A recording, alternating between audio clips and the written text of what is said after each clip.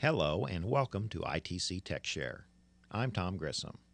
In this video edition, I will show you how to install the Audacity sound editing program on a new Windows 7 computer. To begin, let's go down and open up an Internet Explorer browser session, and in the search box, type the word Audacity. Click the search button, and it looks like the first search result is Audacity, free audio editor and recorder, and the web address is audacity.sourceforge.net. Click that link, and it takes you to the Audacity SourceForge website. You will notice that it is a free cross-platform sound editor. It works on Mac, Windows, and Linux computers, and I need to figure out what version I want.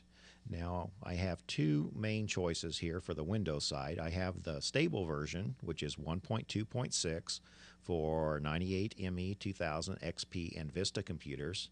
However, this is a Windows 7 computer, so they do have an update, and they do provide provisional support. So if you click this link, it will tell you more if you're interested. I will download version 1.3.11. It takes me to the download page.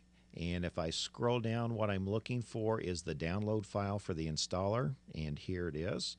You'll notice it's an executable file, and it's 10.9 megabytes in size.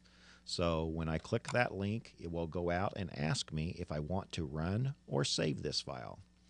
I always prefer to save files, so let me go down to my hard drive here, drive C, and I also prefer to make a folder called Downloads for the software that I am downloading. And change to that, and you'll see that I'm in the C drive in the Downloads folder, and here's the file name for version 1.3.11.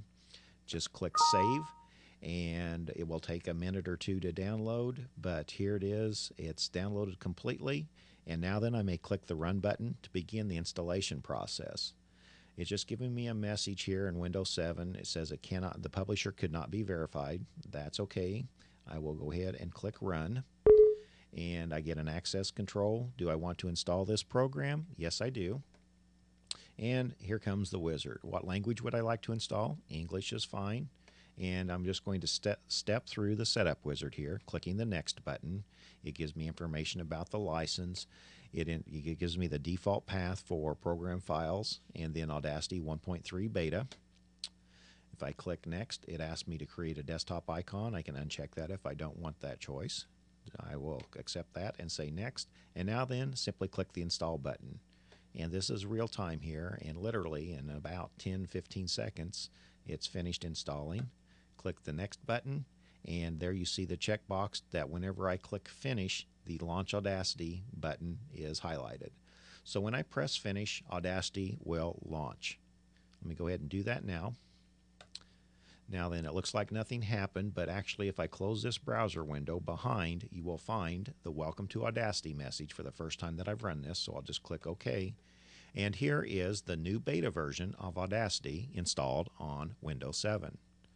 In part 2 of this series, I'll show you how to install the LAME, L-A-M-E, MP3 encoder if you would like to be able to save your sound files in the MP3 format.